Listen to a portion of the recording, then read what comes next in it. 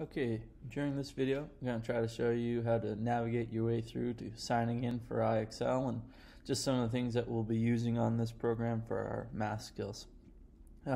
Follow the instructions, so go ahead and put in the username of henwoodj@silverado and the password of henwood20. Just make sure the H is capitalized.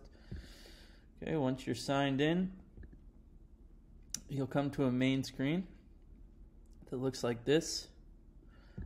For you, you're mostly going to be in the Learning tab right here.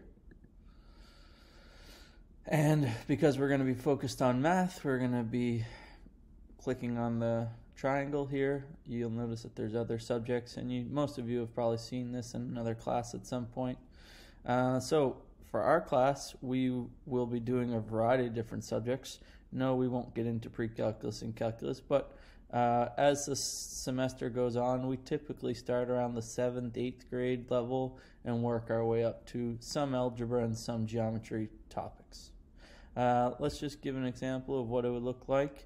You might for the day be assigned 7th grade math, letter J, 3. It says, how do you write an equivalent ratio? So once you click, it'll start you off with a question.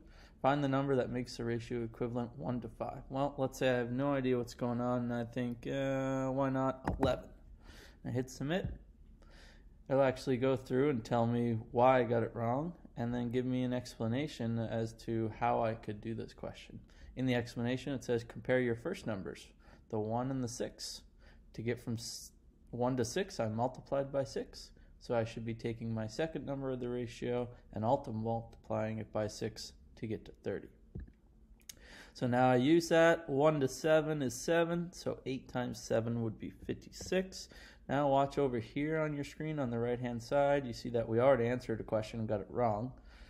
Our time is going and we didn't get any points for that question. However, when I do hit submit, you'll see not only a compliment, your points go up, your time continues, and it tracks how many questions you've answered. What I would like you to do with this website is just use it as a practice tool.